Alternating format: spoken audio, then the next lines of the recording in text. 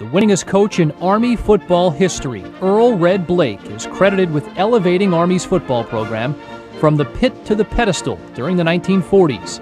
In 18 years at the Black Knight's helm, Blaik compiled a 121-33-10 record and guided Army to 3 consecutive national championships.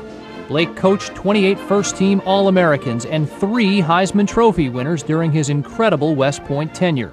A 2-time National Coach of the Year, Blaik led Army to 6 undefeated campaigns and steered the Black Knights to a school record 32-game unbeaten string, a stretch that included a 25-game winning streak.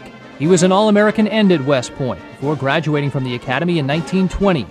Blaik served as an assistant coach at his alma mater for 7 years before shouldering a similar 7-year stint as head coach at Dartmouth College. Blaik was presented with the National Football Foundation Gold Medal Award in 1966 and the Presidential Medal of Freedom in 1986, following his induction into the National Football Foundation College Hall of Fame in 1964.